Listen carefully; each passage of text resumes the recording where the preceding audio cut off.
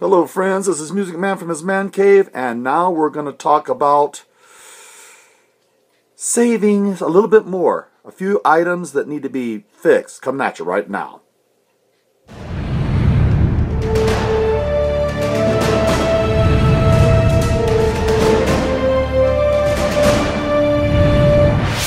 So you're maxing out your 401k or 403b or Roth IRA or whatever. And so now we need to talk about what are the things that you need to make sure that you save for. Well, I call this my emergency fund. It's a name that I got off Dave Ramsey's book because I think it's a good name for it. It's an emergency fund. That way when something happens with the car and the motor is knocking or a bearing goes out on a wheel, you're not, oh, good heavens, what am I going to do? You are, let's look at our budget and see if we want to replace that or replace the car. Now, so the bottom line is that you're going to need some money for some certain items that are going to come up. These are going to come up. You have your house paid off now, right? You have your 401k. You're putting a certain percent in your 401k. And now there's a few other items that are coming up, and they're going to come up. It's not if, it's when. First is you're going to have to replace your car.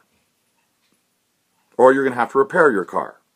So how much do I save? I save about $10,000 to $15,000. And then if I deplete it, I fill it back up. And then I move the money some other place. For some other thing that will possibly come up. So your car is going to break down. Well, no, I have a Toyota Camry. They never break down. Yeah. Right. When you replace the timing belt on Camrys, it costs about $500 if you do it right, because you're going to want to replace the tensioners, the pulleys, the oil pump seal. You're also going to want to replace the water pump while you're in there. Yeah, it's coming. You're going to get a cracked windshield. That's going to cost you $200, which is cheap compared to what it used to be. Those things are coming. So you need to be ready. You're going to have to put new tires on your car. Okay, it's going to happen. Brakes have to be replaced. Fluids have to be flushed. There's malfunctions. Sensors have to be replaced. Get over it that you're going to buy some car that's going to go 15 years and not have any reliability issues. It's coming. Okay, second thing that's going to happen is your furnace is going to go out. Or central air unit if you live in the south, because central air is just as important as heat where I live. It's going to go bad. And they're going to come in and they're going to tell you that some vents need to be replaced because they have mold in them, and they're going to tell you that your system is shot and you're going to need to replace that. So how much is it going to cost? About $5,000 to $7,000. So you need to put that money aside. I use a budgeting tool called Every Dollar. It's really handy. I'm just putting how much money I think I'll need to replace that. And once it's filled, like I said, create another savings category. And so you're going to need about $5,000 to $7,000 to replace that thing. Your hot water heater, about every 10 to 15 years, is going to go out, according to where you live. I do it myself, so I save a lot of money here, but it's going to cost you about $1,000. So you better put money aside for a new water heater, not hot water heater. I say that a lot, but it's water heater. So you're going to need to put money aside for that. Water heaters in this part of the country are tested to the limit, because the water comes in ice cold, which is great to drink, but it is not great for taking showers. You 40-gallon hot water tank just won't do it here where I live. This won't survive. Okay, what else is going to happen? Your plumbing. You're going to have plumbing issues. Bet on it. Now, I can do my own plumbing, so I save a lot of money here again.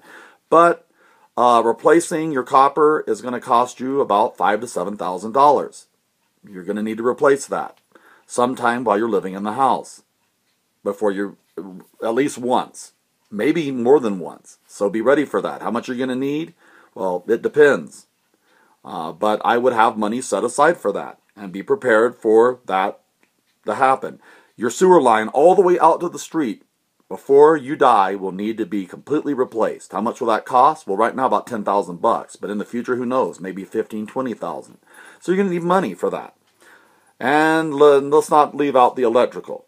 Right now, I need wires in my walls to be yanked out and replaced with new wires. How much is that going to cost? Thousands of dollars again. Man, it's only a home thing doesn't sound like a very good deal. Well, you have to determine that. But I will tell you that these things are coming. You will have a flood in your basement. There are two types of basements. One's that's leaking and one's that's going to leak. Your sump pump will quit. I don't need a sump pump where I live.